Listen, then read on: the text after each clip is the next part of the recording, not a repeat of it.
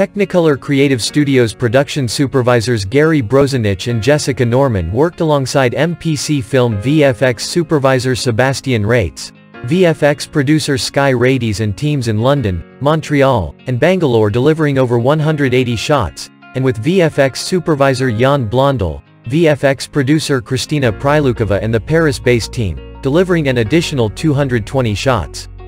MPC Film's artists crafted the visual effects of two sequences, the duel and the Limoges battle.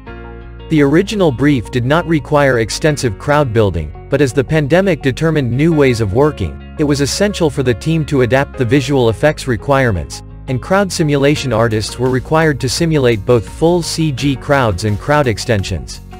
For the Battle of Limoges, the team created the field, the bridge, and the adjoining village.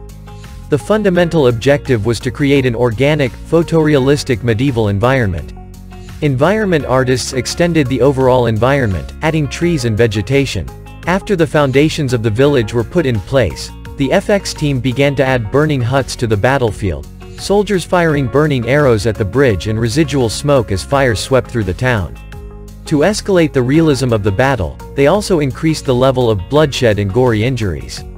As Carouges and Legris meet in the final duel sequence, the primary task was to create a harrowing battle requiring a great deal of realistic violence, also including the creation of fully CG horses and enhancing the surrounding duel environment. The assets and animation teams worked closely together to achieve photorealism, dynamics, weight, and realistic movement required for the scene.